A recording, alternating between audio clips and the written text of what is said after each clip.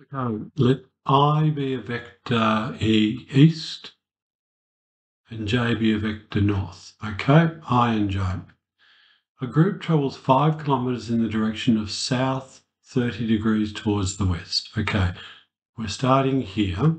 We're going towards the south, but then we travel 30 degrees towards, south 30 degrees west, and that's a distance of 5. And then north for 10. The position vector A of the group with respect to the starting point, while the unit vector we're interested in is this vector here, the position vector of the finished product. Okay, so I can break my 5 into a vector in the J, which will be 5 cos of 30, and a vector in the I, which will be 5 sine of 30. That's 5 root 3 on 2.